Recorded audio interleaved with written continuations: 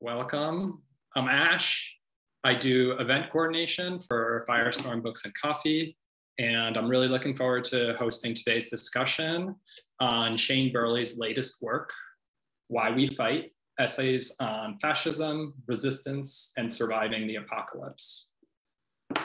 Shane will be joined in conversation by Natasha Lennard and Talia, Lavin, two writers with their own experiences researching and covering aspects of contemporary far-right movements, white supremacy, and fascist resurgence in the world today, along with some ideas on what to do about it. Our hope is that this conversation can offer valuable insights to those listening today and in the future. For folks attending an event with us for the first time, Firestorm Books and Coffee is a 13-year-old worker-owned cooperative and radical bookstore in so-called Asheville, North Carolina, on occupied Cherokee territory. Our bookstore features a wide selection of general interest titles and political thought, with a focus on queer, feminist, and anarchist voices and culture, as well as an extensive children's and middle grade section that most folks might not expect from a radical bookstore. We're also an event space that hosts a wide range of workshops, film screenings, and presentations, as well as meetings for various grassroots community organizations. Since the start of the pandemic, we transitioned our events to an online virtual space, and will likely continue with virtual events through the end of the year. Much of our ability to host free and accessible programming like this depends on our Community Sustainers program, which we actually just revamped on Patreon. So if folks are interested in supporting our work and getting some useful discounts and perks in return, I'll drop a link in the chat and you should check it out. Also, after 15 months of closure, it feels really good to share that our doors are now open to the public 4 days a week, Friday through Monday from 11 a.m. to 5 p.m. So if you're local or if you want to take a trip to come check us out, you can totally do that now. And we would love to see you. In the meantime, we continue to sell books online through our website, which I will also drop a link to in the chat and the comments. One last note before introducing our speakers. There will be some time at the end of the event for audience Q&A. So for folks who are attending through Zoom, I'll encourage you to submit questions throughout the discussion by using the Q&A function located at the bottom of your screen. And we'll do our best to respond to them by the end of today's event. Okay, cool. So on to the conversation.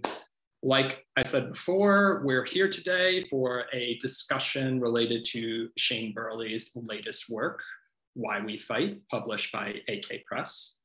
Why We Fight is a collection of essays covering the resurgence of the far right, as well as the explosion of anti-fascist, anti-racist, and revolutionary organizing that has risen to fight it. The essays unpack the moment we live in, confronting the apocalyptic feelings brought on by nationalism, climate collapse, and the crisis of capitalism, but also delivering the clear message that a new world is possible through the struggles communities are leveraging today. So if you've not had a chance to check it out yet, it's an incredibly valuable read. So I hope that you will, and I'll drop links to it in the chat as well. So for our speaker, Shane Burley is a writer and filmmaker and author of Fascism Today, What It Is and How to End It, also from AK Press. Their work has appeared in The Baffler, The Independent, Jacobin, Truth Out, Alternate, and Waging Nonviolence. Natasha Lennard is a contributing writer for The Intercept, and her work has appeared regularly in the New York Times, The Nation, Esquire, Vice, and Salon, among many others. She teaches critical journalism at the New School for Social Research, and she is the author of Being Numerous, a collection of essays that offer a clear and honest interrogation of what it means to fight fascism and live a non-fascist life. Talia Lavin is a writer who has had bylines in The New Yorker, The New Republic, The New York Times, and The Washington Post, among many others. She is the author of Culture Warlords, My Journey into the Dark Web of White Supremacy, which took her on a deep dive into the online culture of hate and the intricacies of how white supremacy proliferates online. So Shane, Natasha, Talia, thank you so much for being here today and taking the time to offer us this dialogue. And I will go ahead and hand it over to Shane. Well, thanks so much, Ash. I want to thank Firestorm. It's great. We were just talking about this ahead of time. It's really great that we have the virtual events where we can actually support independent bookstores. It's been really, really hard over the pandemic. So feel free to order from the website. They get it shipping out, and also drop donations into the Eventbrite to support the speakers. And I want to thank Talia and Natasha. Thank you so much for being here. We're all in different time zones, some of us in different countries. And so this is a nice opportunity we wouldn't be able to do in person. So I just want to talk a little bit about where I came from with the book. And then what we're going to do is kind of have a conversation. We'll talk back and forth, maybe about where our work overlaps, but also just what this year feels like coming maybe out of the pandemic, partially out of the pandemic, but also kind of continuing what the last few years has been like. When I was putting together the book, I was thinking about what I had worked on over the last few years, all basically during the Trump years. I think the earliest thing in the book starts in 2017, and a lot of the essays are brand new, particularly the longest ones that close out the book. And it was a feeling of anxiety. It was something that was really uncomfortable in my gut, and it brought me back to when I was growing up in advance of the millennium. I think my first actual panic attack happened at about 7 years old, thinking about the end of the world and thinking about particularly the biblical story that was being told in church. My father is Jewish, my mom was Christian, we went to a Presbyterian church, and there's this kind of religious terror that captured me, particularly when we had moved to a kind of smaller town and there's a mega church nearby, and that was sort of the narrative that had started to creep up in advance of the millennium. So starting in 1995, 96, 97, it only kind of built up more. And so when, particularly obviously during the Trump years, but when we ramped up really into 2020, I started having the same feeling and feeling like maybe it was a bit of the same story. And so when I was actually actively working on the book, I was putting everything together. The pandemic was in full force. But here in Portland, we had hit this massive wave of forest fires. So I think about 12 to 13% of Oregon was on fire. There's no precedent for this before. There's been forest fires for years, but not like this. And it had basically encaptured the entire air with smoke. And people probably saw these photos. The sky had turned blood red. It had totally overwhelmed. Those were not filters. It was actually like that. We had the worst air quality in the world for that period of time. We couldn't step outside without, I had to use a gas mask. But then I realized I already had the gas mask because I had been getting gas from the Portland police for the last few years. I already had the gloves and things because we were in the middle of the pandemic. All these things felt like they had sort of collapsed on each other. And it reminded me again of that feeling when I was growing up, and a situation I had with a friend of mine who went to an even more conservative church than I did, who was often talking about the end of the world and talking about, symbols that we might look for. Maybe there would be a figure who would rise in the Middle East. Maybe there would be, Russia would acquire nuclear weapons, or there would be a blood red moon. And of course, the sky was covered in kind of a deep, sickening blood red. So it felt like I was part of that same story. But what really, I think, changed it was that we felt incredibly capable during it. So, when we started the pandemic, there was absolutely no state response. The state was completely incapable of dealing with things. There was no national healthcare response. There was nothing. We were really on our own. But people really built infrastructure, mutual aid network stuff really, really quickly. And then when the protests sparked in response to the murder of George Floyd, those mutual aid networks, they all of a sudden moved and started supporting the protests. And then when the fires started happening, the groups that were around the protests started supporting the communities hit by the forest fire. And that's continued to steamroll. And so in a way, the story of the end of the world, of the story of the apocalypse, at least the anxiety, has been really met with people in a way I didn't think was possible before. And so when thinking about the idea of the apocalypse, I actually felt really hopeful when working on the book. And it also made so clear why anti-fascism was the central piece of that. And that's the central theme of this book. It's the central theme of a lot of what I work on. Because in this crisis period, I think Robert Paxton calls it mobilizing passions, the things that really affect people's life. There are multiple futures that are possible. And the far right are actually actively working and have energy and money and a force to change that future, to pick that future for us. And so anti-fascism is sort of at the center of what survival actually would be like. We're building mutual aid networks, but we also have the defensive piece as well. So I guess I wanted to kick it over by asking people how they first became an anti-fascist, which when I was writing it down felt like the stupidest question I could think of. Why would someone have to choose that? But in a way, we're being forced the choice. The situation's forcing the choice. So was there an event in your life? Was there something that you feel like actually drew you out to have to make a public stance on that? And if Talia, you want to kick it off?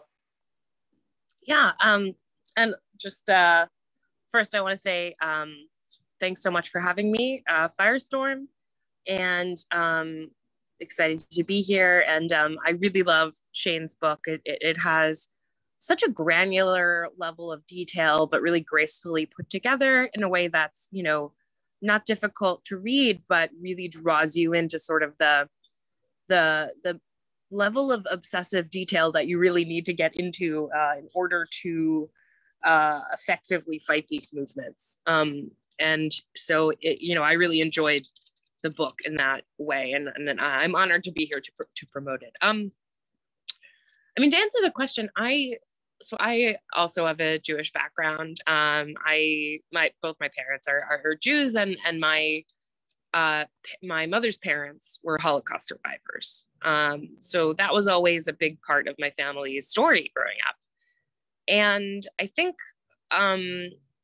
I had this sense of kind of, okay, we survived this horror in Europe, we've come to America, and now, as the sort of third generation, we were making good, we were living the American dream. I went to Harvard, like everything's totally copacetic and great as a Jew in America.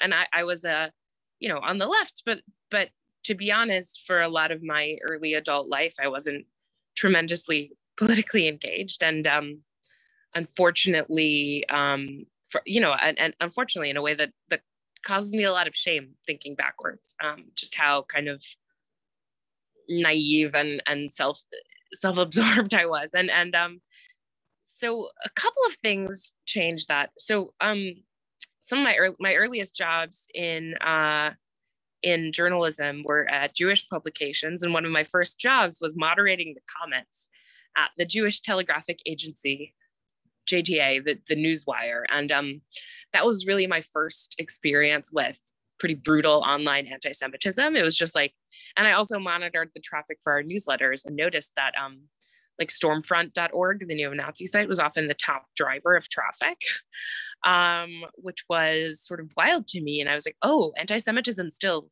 here, and it's big. And they're really violent. Like they keep talking about wanting to dismember our columnists. That's pretty crazy.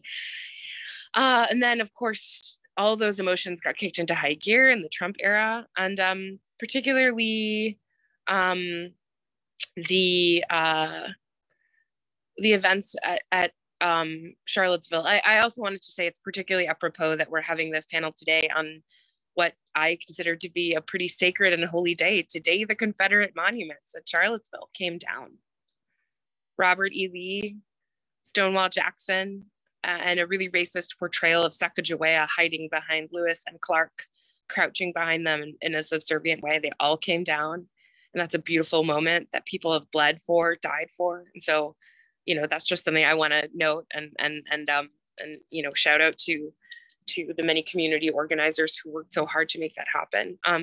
But yeah, that moment with, I mean, and this is a little bit cliche, but, or maybe silly, but that moment with the tiki torches, the Jews will not replace us. I was watching from afar. But that was a moment that shook up a lot of my assumptions, my tranquility, my, oh, it's all okay to be a Jew in America.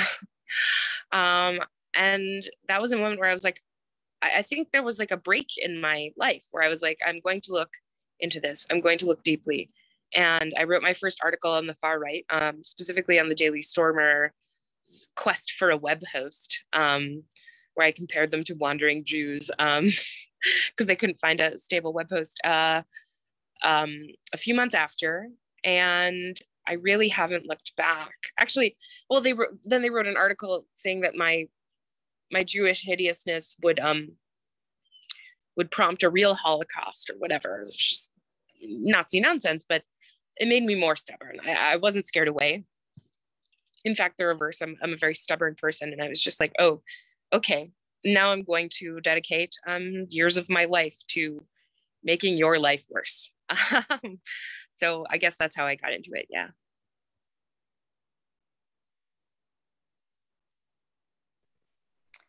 Yeah, so I can add to that, and from a slightly different framework. I'm actually in London now. I'm at my mum's house. I live in Brooklyn, but I'm staying with my mum for a bit, having not seen her for a while because of the pandemic. And yeah, so my introduction to like anti-fascism came through, as I think it almost necessarily does, through anti-capitalist activism. I was involved in Occupy in New York. And we didn't use the word fascism and talk a lot about fascism then. And the framework was not a fascism versus anti-fascism question, but as I believe that Talia and Shane would agree, and I know from Shane's really, really brilliant book, and yes, I should say thank you for having us, Firestorm, and I was so honored to be asked by Shane to write the foreword for this brilliant essay collection. And I think what Shane addresses really well, and that kind of speaks to why I was invested in talking about anti-fascism, is that, you know, you can't talk about anti-fascism without talking about anti-capitalism. And Brecht made this point in the mid-30s that, you know, it makes no sense to talk about anti-fascism without talking about the capitalism from whence it's birthed. I'm going to butcher the quote, but it's an important one in its kind of essence. So even if I butcher it, I hope that the proposition comes across that people who are anti-fascist or claim to be anti-fascist without wanting to talk about the capitalism, the notions of colonialist modernity from whence it's birthed, they're a bit like the meat eater that doesn't want to see the butcher breaking up the cow, but is happy to have their steak. So not understanding the kind of the structural frameworks that create the conditions of possibility for fascist desirous spaces, the nationalisms, the formations of the nation state, the assumptions of them, and the hierarchies and power structures of the racial capitalism under which we all live, participate, and do less or more to perpetuate. You know, if we don't think about those things, then we're not going to deal very well with challenging the fascism that is birthed by those structures. So yeah, I was part of Occupy, and have lived in New York since, and was at you know, covered the legal cases following Standing Rock and a lot of the kind of state oppression that has been enacted on the communities and groups of people who have been on the front lines of trying to fight fascist creep before Trump. So, you know, the Trump years were horrifying, and Charlottesville was one of those inflection points of, and I think it was indeed Shane who makes the point of like this notion that there could be a before and after Charlottesville, but yet the kind of frameworks that led to it far pre-existed Trump, and indeed continue afterwards. It was not an aberration, but an outgrowth. Yeah, so I don't know, my path into anti-fascist work came from anti-capitalist work and anti-racist work, which makes total sense, because how else will we address this if we treat it as some sort of aberration as opposed to an outgrowth? And yeah, and it's also a weird thing to be like, oh, I anti-fascist, because it's a weird identity, right? Like, none of us are totally free from fascist preoccupation, fascist desires, this weird relation to power that we all have. So I like to think of it as like a verb, like we do anti-fascisting, as opposed to being able to be like, hi, me, anti-fascist, doing it really well, because I'm sure a lot of the way we're able to live and continue entails a certain sort of sets of oppression. So it's about the kind of the practices, for me at least, and I know for my co-speakers here, yeah, the sort of practices that we can engage in that work against that, rather than feeling comfortably like I'm living an anti-fascist life all the time, because I'm sure I'm not. But yeah, so it was a life path from Occupy and anti-capitalism through to the relation that it necessarily has to anti-fascism. Bit rambling, sorry. I feel like I encountered a lot of indifference when these sorts of threats came up over the years. So I was trying to think about like my earliest situation, and when I was an undergraduate at University of Oregon, this must have been maybe 2005 or 2006.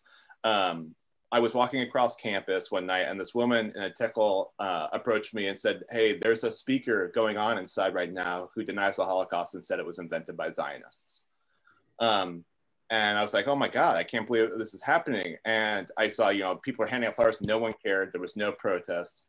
And when I looked into it, it wasn't the first one. There had been a group at the U of O called the Pacifica Forum that had been hosting anti-Semitic and neo-Nazi speakers for a long time. Volksfront members were on campus right then, were coming past all of us, and no one seemed to care much about it, including like open swastika tattoos and things like that. And I sort of fast forward when I was living in upstate New York, and this actually would have been about maybe right before Occupy, or right when that kind of people are being pulled into organizing. David Irving, kind of famed Holocaust denier historian, was having an event over like in Syracuse, which is maybe about 45 minutes away. And so David Irving. Yeah. It was very clear who he was. It was being hosted by far right groups. So one of them was like the European Heritage Society, and like various other kind of like proto-alt-right groups, pre-alt-right groups. And it was incredibly clear to the hotel that was hosting him what he was saying, but they refused to shut it down. They said that it gives them more attention than it's worth. They intervened, like when folks showed up to intervene on the event, they called the cops and forced them out. And then a couple years later, I was trying to write a first article on Richard Spencer. This would have been 2014. And the article basically said, I think this guy could build a movement, and that there could even be political power involved in maybe the edges of it. There could be like a far right political movement. And I got a note back from an editor that said, I'm really sorry, Shane, but this would never happen. No one's ever going to hear about this guy. This is not what's important. And I don't think that we ever have to wrangle with editor, name names. I'm kidding. I feel so bad for them, because I never actually talked to them about this after the fact to claim victory years later or something. But I said, I was like, something's wrong here. Something, like, I feel like I don't want to be like the bell ringer, but it feels like something has to be said there, or there has to be intervention. And anti-fascists had said this for years, and there's been anti-fascist groups, particularly militant anti-fascist groups, that had been kind of ringing this bell for so long. It says, if you don't do something about it now, it's going to be next to impossible to do something about it later. And I talk about that in the book, that a lot of these kind of in utero groups in the late 2000s didn't get the support from the left that they should have, and then were trying to scramble then years later. I feel like I was just doing an article for NBC about this recent event where the Patriot Front, which is kind of an open fascist group, was marching, I think as many as 200 people in Philadelphia recently. But what I thought was sort of remarkable about it was that they picked like the least popular area. It was like the business district of 1045, so they expect no one to be there. But within honestly a few minutes, people were able to figure out who they were, get images of them up to social media and on like encrypted chat, and get people out there to kind of push them out, and did push them out. And that happened almost immediately. And I was thinking back to that indifference that I used to encounter that seems totally limited now. Not just that people know that it's threatening now and know it's worth something, but almost like people know what to do instinctually now. There's this idea of like the mechanisms of anti-fascism seem to be sort of embedded around us. So like, you know, in 2020, I was in Portland, but this was cities all across the country. Protests came together by the thousands really, really quickly. And they actually built infrastructure really quickly. People, you know, created like these networks for carpooling, or for paying people's bail money and getting them home after they were bailed out, or getting people food and water, and then like doing support for if people got too hot, things like that. Everything came together really quickly. And obviously there's years of organizing that goes to the base of the things. It doesn't come out of nowhere, but there also feels like things have changed. It feels like the situation is different now, that people are more ready. How do you feel like it's changed over the last few years? We've had the Trump years, but now in 2021, do you think it's substantially different? Do you think people are more kind of ready to respond? I think people are more aware of fascism existing in America, and it's an interesting dichotomy, right? Like, I think the activist community is much more attuned, but at the same time, there's this tremendous apathy as well. Like, that same indifference like didn't go anywhere, and you see that in the minimization even of January 6th. Like, we have this collective amnesia about this attempted fascist coup. You know, there's like a rehabilitation of Trump figures that's happening. So it's like something we really need to keep. I mean, like, I'm so happy that I'm not like a Biden stan, but I'm very happy that there isn't a second Trump term. But, you know, we're seeing like the absolute fascist takeover of the GOP. I mean, there's really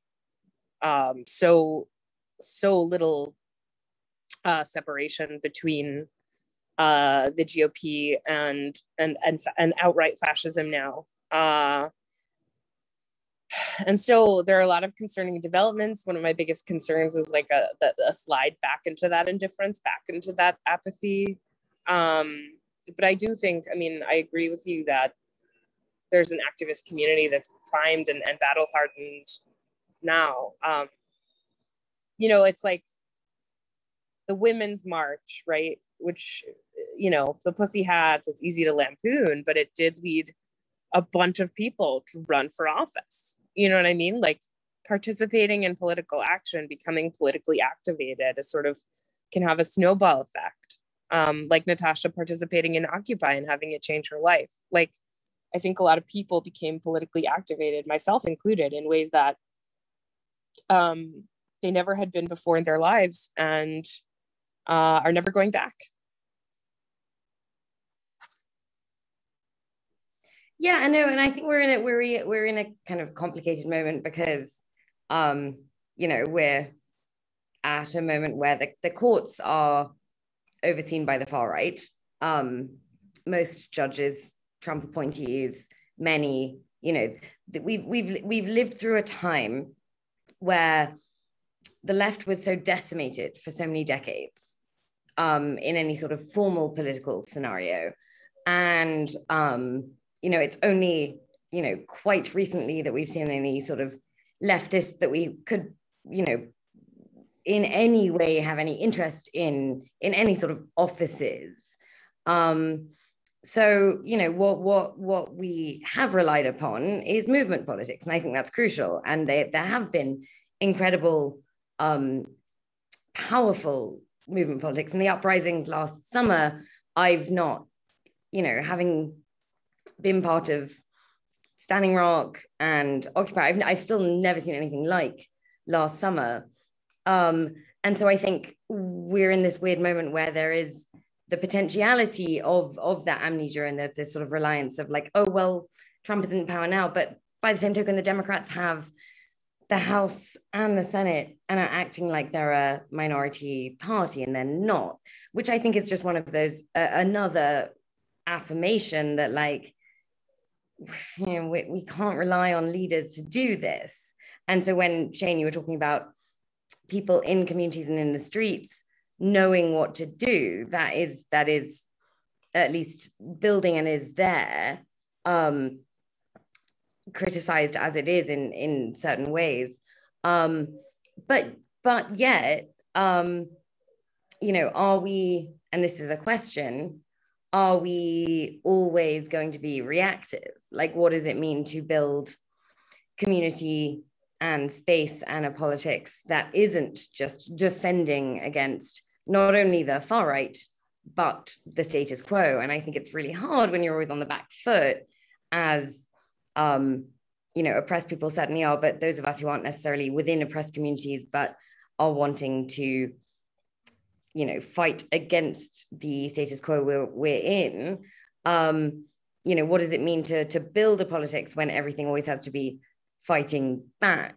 But one thing that I do always find interesting, which is when people do talk about Antifa, you know, in the mainstream, certainly, and it gets sort of spoken about as if it is this sort of like evil manifestation as opposed to an absolutely necessary set of practices, is that no one I know who is engaged in this sort of activity, as in direct action, street defense, and organizing, I don't know anyone who only does that. These are also people who are working within communities for mutual aid groups, writing about different modes of oppression, teaching, thinking, working, living their lives in a way that is anti-fascist beyond just the street fighting against fascists, the ensuring the necessary work of shutting down fascism. These are always, for the most part, however much hard work that is, people involved in quite expansive political work. And I think that gets kind of lost in a mainstream narrative of, you know, what is anti-fascism? Is it just fighting off the far right? Maybe as a kind of an identifier, that is what it is. But by the same token, I don't know many people who are involved in anti-fascist work only in terms of fighting off the far right. It's often people who have long been invested in community work and radical struggle, feminist struggle, queer struggle, Black liberation struggle, Indigenous struggle. And I think these things get kind of atomized in a way that isn't fair to the kind of groundwork that makes possible the kind of event, as you were talking about in what happened in Philly yesterday, pushing off the far right. These aren't just people who are like, oh, we must only push off the far right. It's like, these are people that are in community with each other for a broader politics, like an understanding that anti-fascism isn't just ensuring the inheritors of Trumpism don't get more space. Like, it's anti-racist work, it's anti-capitalist work, it's feminist work, it's queer work, it's anti-trans work. And I think, yeah, so I think it's what gets lost in a lot of these mainstream narratives is that this isn't the only thing that people who are fighting fascists in the street are doing. Yeah, it's almost like the far right media sphere wanted to make the case for us by collapsing everything into Antifa, so everything suddenly became Antifa. But in reality now, things intersect so completely in a way that, like, you have mutual aid work, which supports other movement work, which supports anti-police work and anti-fascist work as a part of that, and community defense work in general. So it does feel like there's sort of these pieces that have all found each other in a way when I was organizing maybe 10 years ago wasn't quite that complete. Things didn't, I feel like, cooperate in that way. You know, so the biggest essay in my book is about the Wolves of Vinland, which I spent an agonizing year and a half in their forums. I totally don't recommend it. But like one of the things, into weightlifting. Oh yeah. And their weightlifting advice, please don't ever try it. It will destroy your kidneys and liver. It's a terrible idea. But the way that they sort of like they make a sort of idol out of testosterone, at least what they think testosterone is, like they make patches of the chemical or the molecular symbol for testosterone. They coordinate, I track down like a doctor who basically gives all their supporters, testosterone treatment and stuff like that. But what they've done is they create this kind of obsessive masculinity. And it kind of comes back to me, that was something that was so underreported about the far right was the centrality of misogyny and transphobia and transmisogyny to them, and how that motivated a really kind of vitriolic violence. And Talia, you talk about this in your book, is that there was a real definite difference in the way that you were treated and masculine presenting or men, anti-fascists and anti-fascist writers and things like that. There was a fundamental difference in that treatment. How do you think that misogyny helps fuel the far right or really give it that kind of violent energy? Yeah, I just wanted to make one point about anti-fascism, and that kind of plays into this too. I think there are critiques of anti-fascism from the left that it is like solely reactive. And I think that it's actually like, yes, it is a very specific and narrow form of defense. But I think it's very necessary in and of itself. And, you know, there are people who are sort of solely working on the far right counter response. And I think that that's laudable work in and of itself. But the other thing is that, you know, the other thing that's obscured in these ridiculous parodic media myths of anti-fascism, and sometimes obscured by members of the left that are sort of enmeshed in patriarchy and machismo in their own right, is that anti-fascism is a very capacious mode of action. It's not just blocking up and getting on the street and throwing punches. There are lots and lots of roles that you can play as an anti-fascist that don't involve street action at all. And I say this as someone who, you know, I'm disabled. I have agoraphobia that's really severe. It's definitely gotten worse over the pandemic. So all of the anti-fascist activism I do is behind a screen, whether that's infiltration, whether that's doxing, whether that's trying to get, you know, far-right websites deplatformed from their hosting services and providers, whether that's letting people know that a hotel is hosting a far-right conference, whether, you know, that's, you know, writing and educating. Like, so I think all of these are anti-fascist activities. And I think it's important to tell people that just because there is a space in the anti-fascist movement for you, if you want to find it. You know, if you don't feel capable of getting out on the street and throwing punches, which is a laudable and awesome thing, but is not the only thing that anti-fascism means. And I just want to make that quick point. But to get back to your actual question, and I'll try to speak at a fast New York clip, but without alienating the North Carolina audience. I just wanted to say, so misogyny is a huge fucking gateway into the far right. I mean, it's wide open. And I think misogyny, transphobia, and Islamophobia often serve like much the same purpose in far right recruitment, in that they're these sort of incredibly common ambient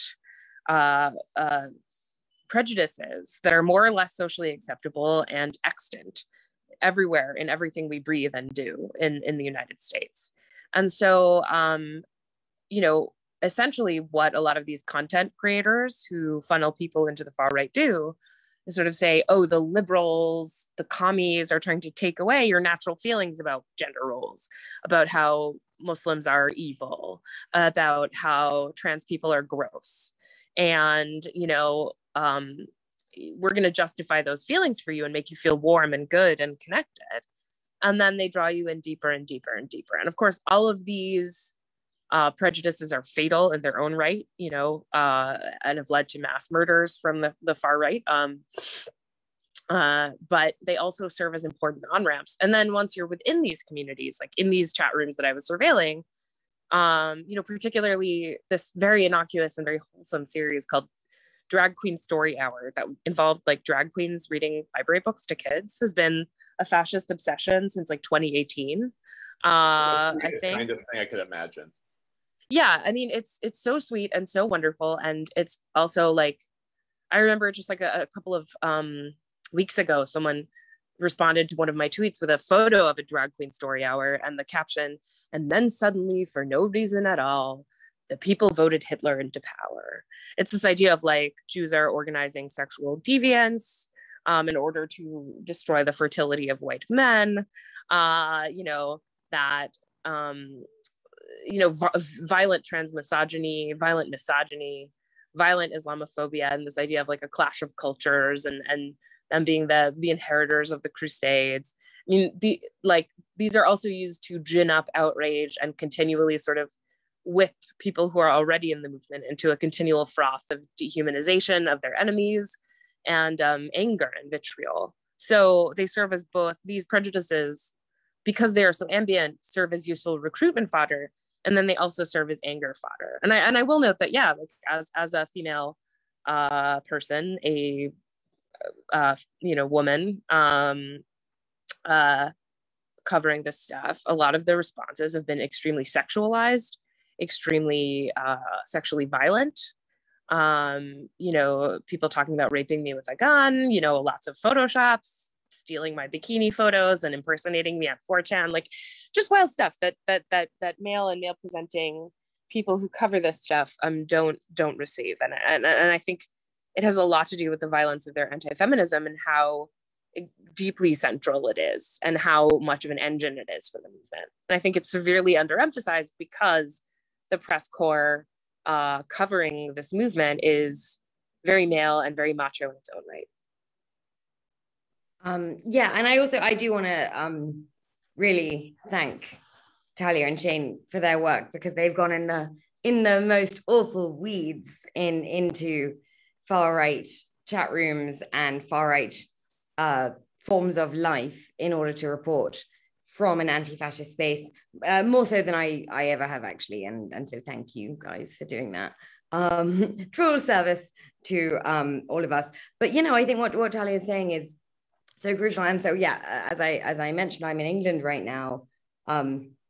Cocktail hour here, so I invite you all watchers in America to join early cocktail hour or non-alcoholic cocktail hour if that's your desires, with me. But no, it is one of those things that it's the incredible transphobia that has become so normalized in the UK and in the US too, and certainly like the amount of extraordinarily violent transphobic trans hate laws that have been passed recently that are very much aligned with a sense of like that is part of the right-wing white chauvinist white standing backlash that we are within.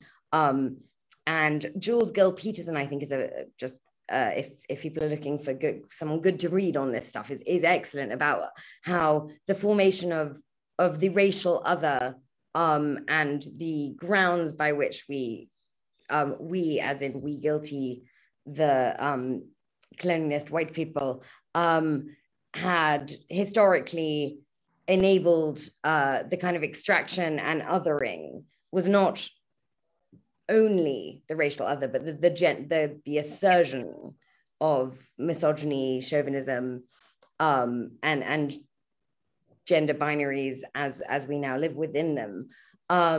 Those things all came together and cannot be ignored. And it's really, really unpleasant and uncanny to be in England, that like people who name themselves leftists and consider themselves part of any sort of anti-racist, anti-fascist struggle seem to think it's okay to be transphobic, is just so disturbing. And it is that kind of space of like, oh yes, I will destabilize this, but hold this other sort of incredible, it kind of oppressive space, this norm as stable, without understanding how these things are entirely interrelated, is disturbing. And we have to be so cautious of the way that transphobia is part of a fascist regime mode of cementing, and that like it can't just be, oh no, I'm good on this bit, I'm good on that bit. Like this is interrelated, and it's historically interrelated. So if we're going to undo it and fight it, we can't just say, oh no, I'm fine to just talk about class struggle, I'm fine to just talk about anti-racist struggle. Like to talk about them in alienation from each other won't work. and produces other forms of violence, as we see in Britain right now with the widespread transphobia amongst the self-defined left. But yes, and just in terms of if there are viewers here who do also use Twitter to get news and to communicate with each other, because it can be good for that. And you know, I learned about Talia's work through Twitter, and I'm really, really grateful that I did, because you know, the technology isn't in and of itself an evil thing. It's just the way that it's not worker controlled, and it's exploitative and extractive. But if you are getting attacked by the far right, and I too have dealt with the you know, really quite elaborate rape descriptions of things that would, some of these people would like to enact only in their minds. If it's happening to you, turn off mentions for 48 hours. Don't reply. Don't go on the block by block. Just turn it off for 48 hours. It's really important for your mental health. It's really important to like remove yourself from that. Just take the mentions off for 48 hours if you're getting attacked by the far right, because I assure you, they're not saying anything that you need to hear. Because this is, again, that's why we, myself at least, and I know Shane also, and I know Talia, are interested or at least invested in deplatforming. And deplatforming also means, like, if you're not interested in debating these people, because this isn't about a marketplace of ideas, it's about a struggle against an extension of the status quo, which is an oppressive one. It's not about, oh, I slightly disagree because you're a fascist and I'm an anti-fascist. It's fascism and we want to shut it down. But you can apply that to your own life. You don't need to hear these people if you're getting attacked online. You can just turn off your mentions and realize that you don't have to live that way. It doesn't have to be hurting you. So yes, that was my little bit of advice for people getting shit online, because I'm sure you will if you are kind of strident and vocal anti-fascist online, especially if you are female identified and female looking. Yeah, I feel like the core message in anti-fascism is that community defense is more important than all else in those situations, and that we have to like take a commitment to that. We don't owe them any kind of platform, and deplatforming is a fundamental part of actually winning that kind of fight. So Talia has a heart out of 3, so I wanted to get to one question that mentioned her from the chat. So the question applies to all of you, but specifically directed at Talia. In reading your book and listening to you speak, it's very apparent how much of a target you were. You sublimated that into action and creativity. Do you have any skills to share that folks in marginalized groups can use to cope with what seems like so much of the world hates us or part of us? How to not allow it to consume you and fill you with unproductive fear? Bold assumption that my mental health is intact. It is in shambles. So I deal with a lot of unproductive fear, unfortunately. When I have been able to productively harness my fear is when I try to sublimate it into anger. I find anger and rage to be a very useful tool. I mean, especially in women, we're encouraged to never feel rage, and we're told to push down our feelings of aggressiveness and confrontation, make ourselves smaller and weaker. And for myself, the ability to sublimate some of the horror and the fear I felt into a useful and galvanizing anger. I found that to be deeply useful in writing the book and in doing the work. Just get really fucking angry. That's my advice. It can be hard to do, but it's a useful thing to do. I also think I have a little more flexibility, so I can stay till 3:05. So. I was actually just gonna type this to Talia on a private message, but I realized I can say it to the group. I'm staying with my mum, who's had a pretty awful marriage that she's just leaving, and I keep trying to say, anger's not unproductive. Anger is actually really, really necessary, and we should be able to harness that and use that, and it's really important, and don't suppress that. But yes, given that a lot of this action is done online and is about, you know, looking into who the far right are, who they're connected to, how these desirous spaces of sharing ideas and affirming ideas happens for the right, and the kind of collective support on the left. You know, it's hard to do online. It's hard to support each other because what we're talking about is a different sort of communization, a different sort of mutual support and love, that is harder to just enable with a retweet. So I'm just like, oh, I wish every home could have a Talia to be like, no, anger, good, fine, we do this, and not self-hate, do some anger. I'm like, oh, I wish I could transport you here right now. Sorry, I was just going to message that to Charlie, but I was like, no, this is fine for the crew. No, anger is a useful thing. Anger is something that can motivate work. It can motivate struggle for justice. And there's so much to be angry about. It's very useful. And the more you use it, the less it consumes you. In my opinion. I know there's questions from the chat. I just wanted to ask one question to the group, and people in the chat, I suppose, can also type in and answer. Given that, you know, I mentioned Occupy earlier, one thing I think Occupy really failed at is putting the way in which capitalism is also shaped around race, and race was so left out of the way we organize around Occupy, like, you know, to a huge detriment. But obviously the most astounding struggle we've seen enacted has been Black liberation struggle, I think, in the US in our lifetime. And yet when Antifa or anti-fascism is called upon, it's often framed and also kind of presumed as a kind of a white thing. And how do you guys deal with that? How do you ensure that, like, it's understood not that way, and also ensure that we're not being just sort of like white anti-fascists? And I know that's tricky also in Portland, where it's a very, very, very white place. It's known as such, yeah. I know that there's I have one piece, I think, of that conversation, that what's called anti-fascism tends to be white organizations.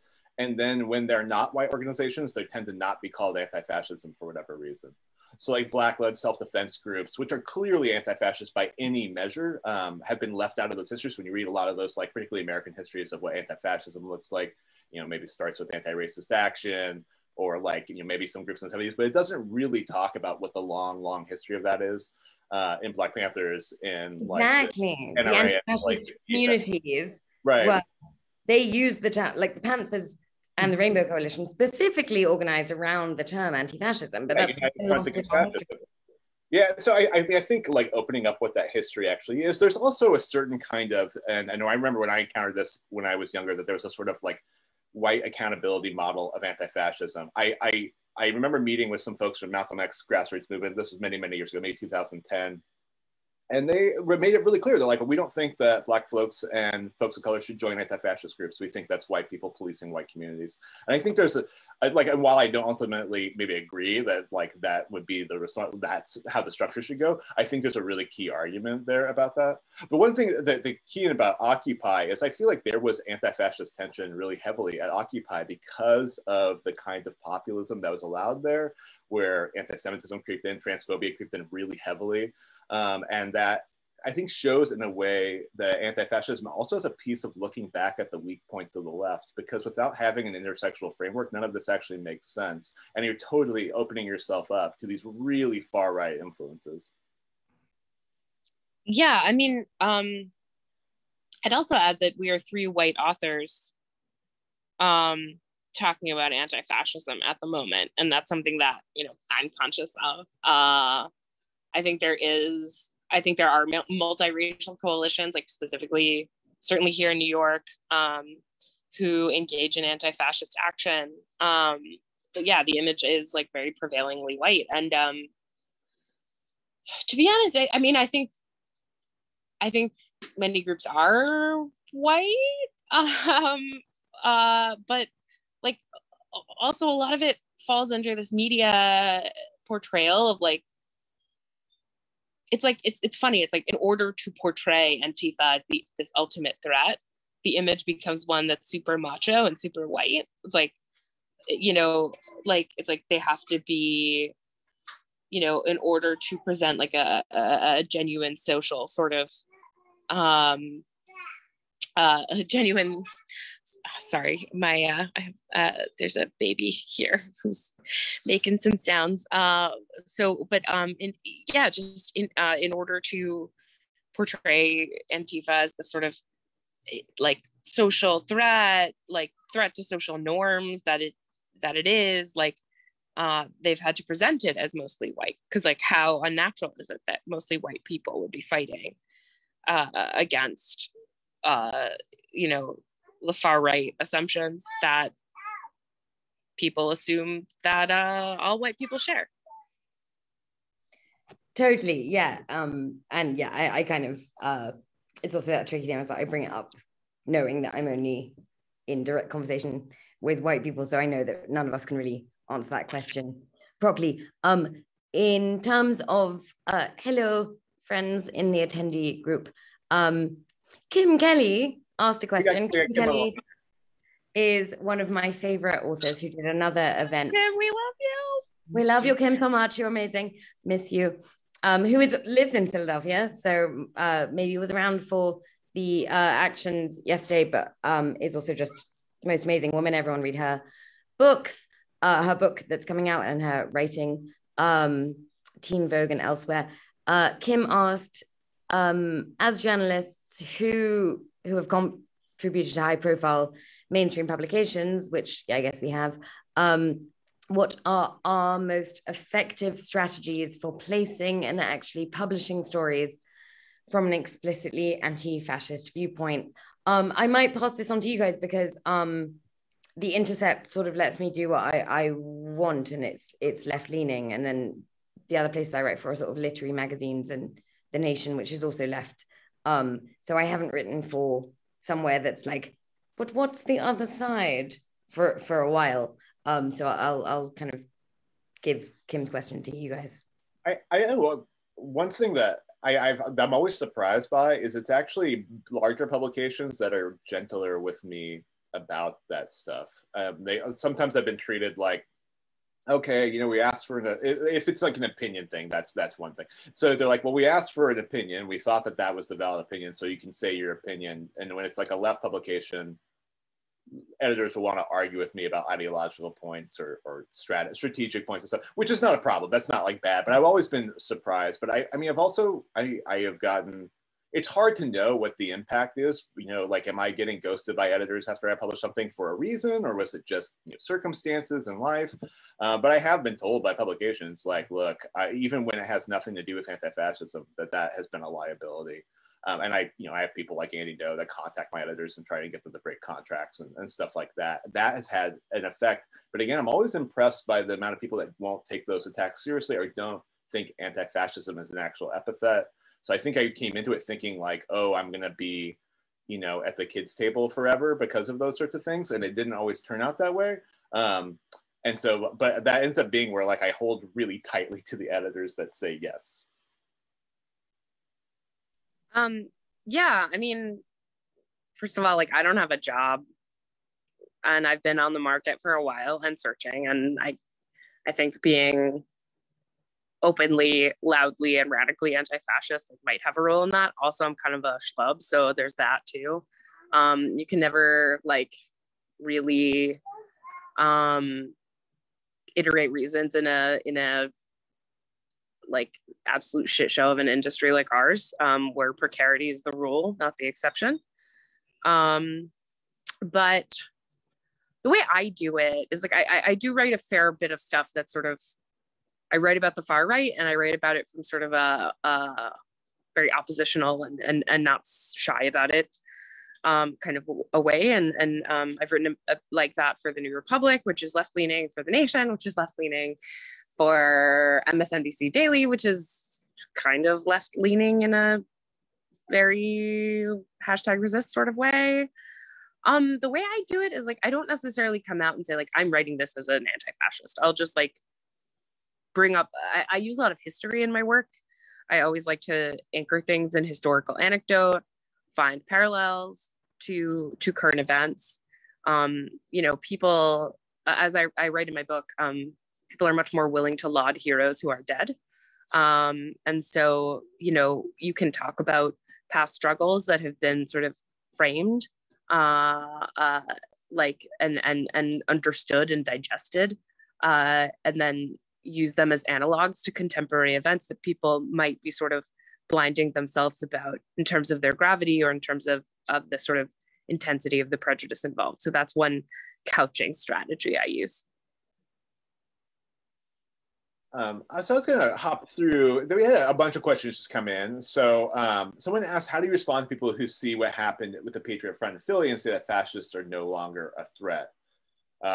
So, I mean, one of the things that's unique about the Patriot Front is that it's more like the kind of group that would have existed 2 or 3 years ago before massive deplatforming and like anti-fascists blocking them and things like that, shut down a lot of groups like Identity Europa, Vanguard America.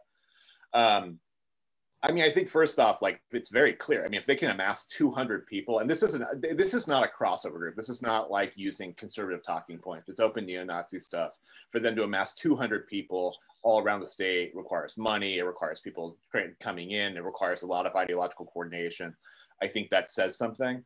But the other thing is, you know, 2020 was a mass radicalization event. You know, if we're looking at things like the demasking movements, Stop the Steal, the growth of QAnon. I mean, it has so radically changed the composition of the public and shifted the Beltway right further to the right. It shifted Trump's base further to the right.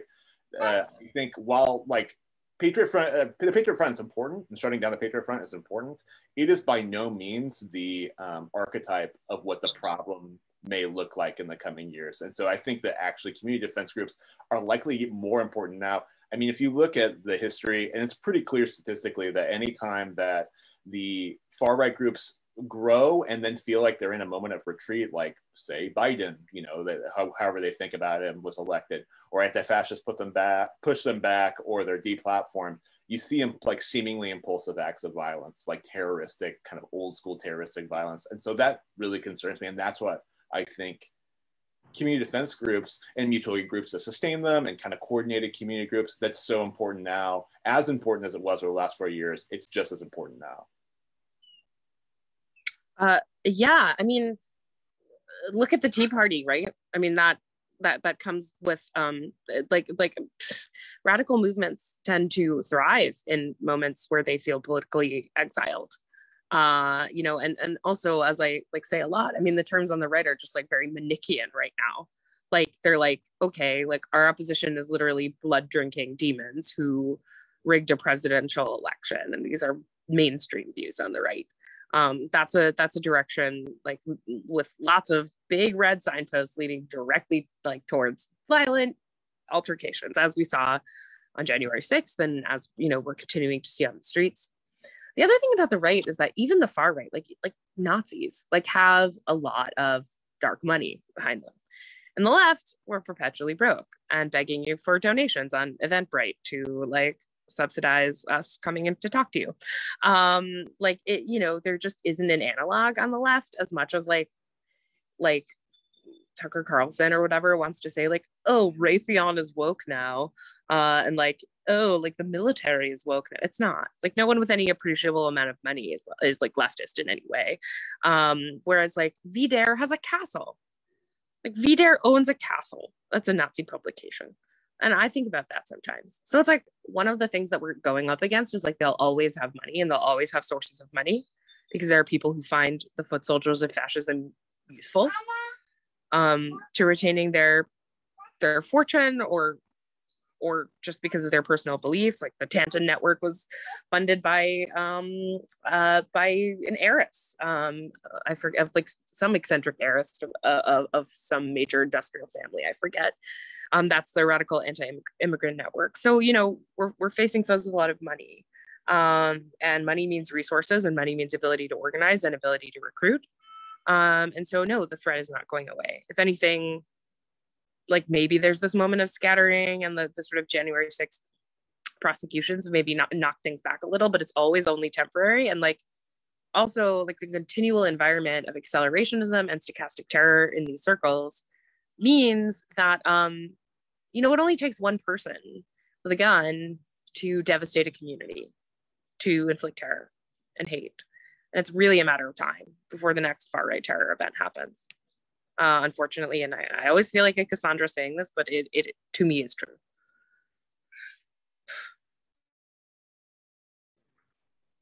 No, totally. And it always annoys me when I'm at the sort of academic conferences with a lot of sort of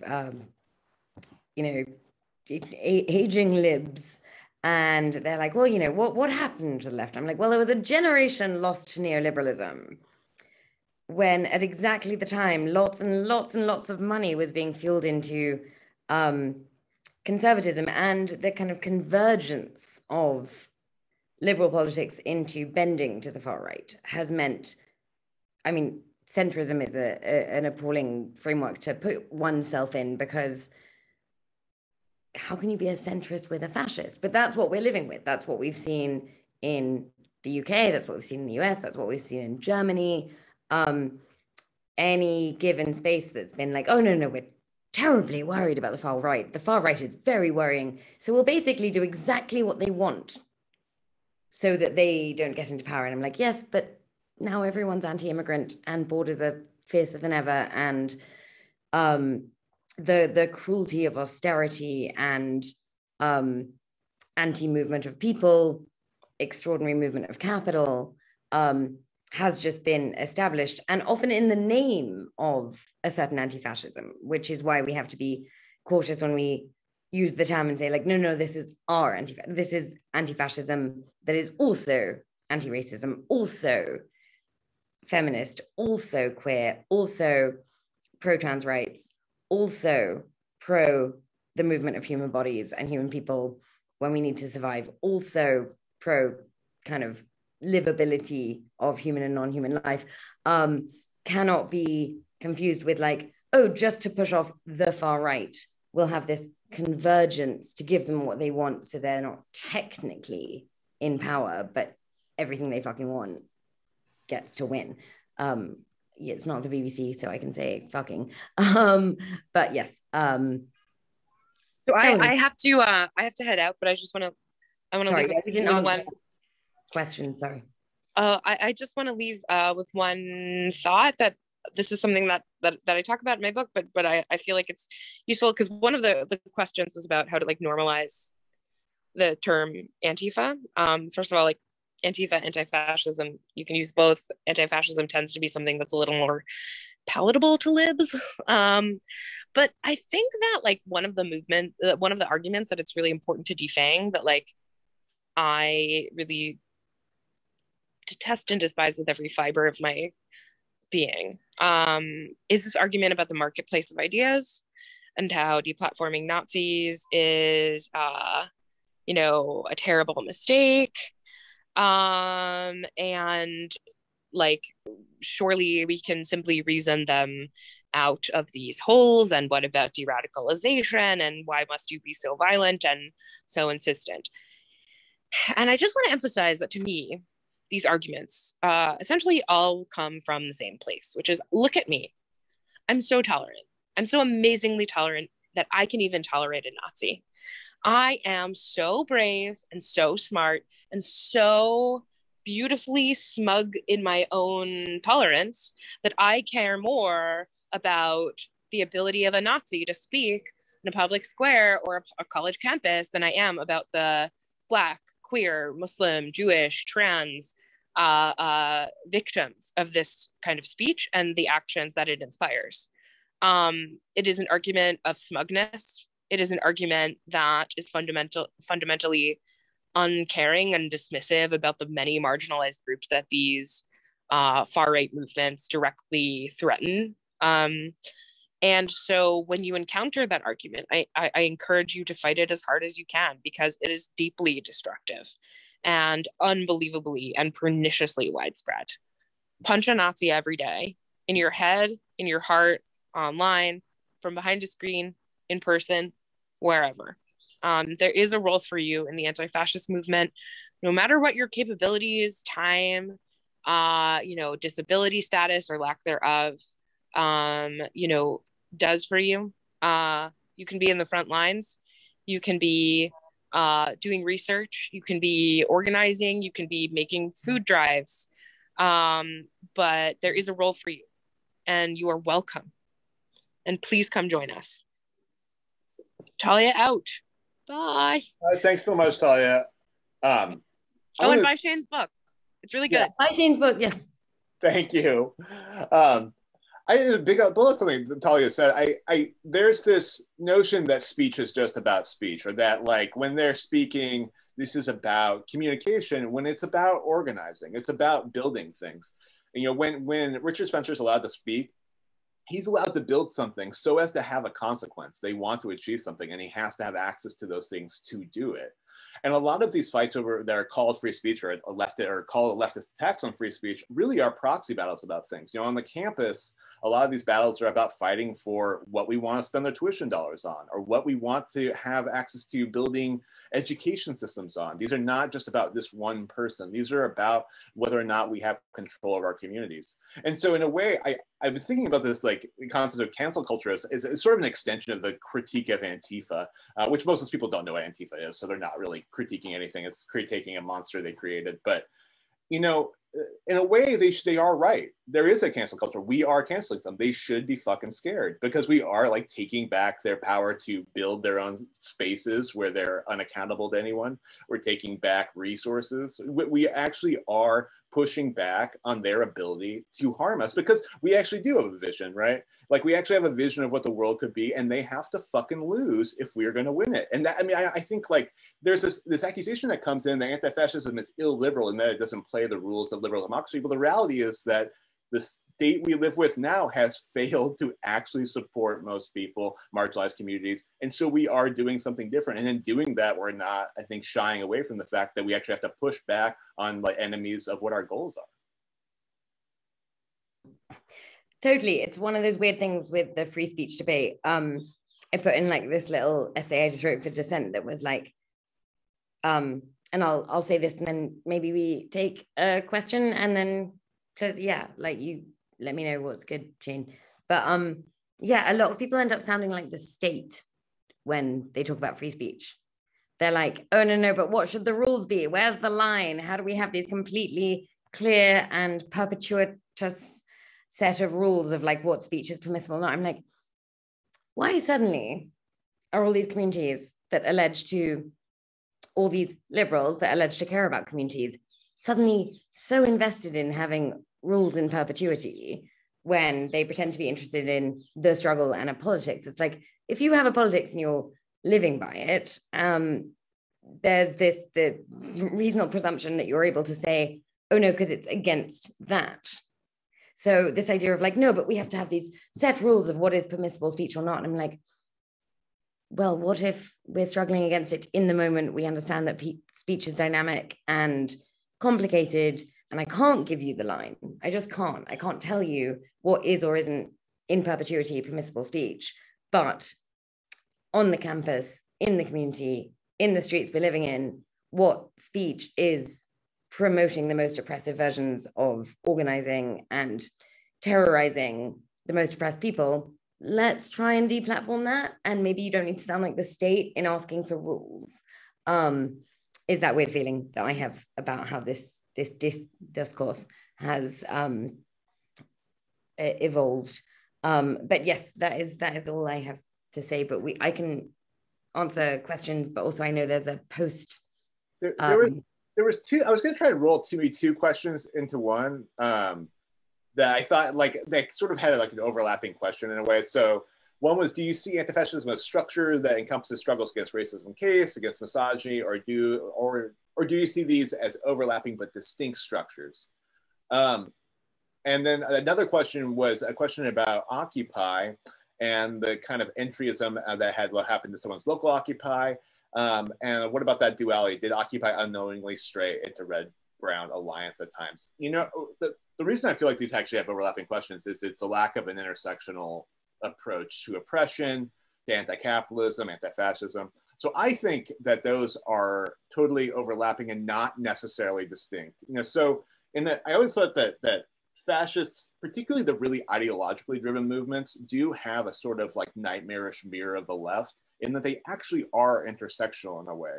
They want to reify patriarchy. They want to reify gender roles. They want to reify racial case structures. They actually want to go at it in those ways. So the only way to actually counter them is for us to actually see those things as overlapping and interlocking, and to see, you know, our liberation bound up with one another. That's the only actual way to deal with it. And with Occupy, and this happens with a lot of movements, is that by being so kind of narrowed in on something and not seeing larger context, it allows for entryism. And Occupy was a good example. And I was involved in Occupy Rochester, and down at Zuccotti. And so I don't want it to sound like an anti-Occupy thing, or like looking back, we're not as happy, but like the populism of it just showed the real weak points of the left. And around anti-Semitism and lacking a clear class analysis there, by not taking anti-Blackness, the role of police, very seriously, by not talking about colonialism in you know, this idea of we're occupying space, and you know, they're sort of reifying a pioneer spirit in there, and then trying to look back at older American populist movements without looking at the actual context they existed in.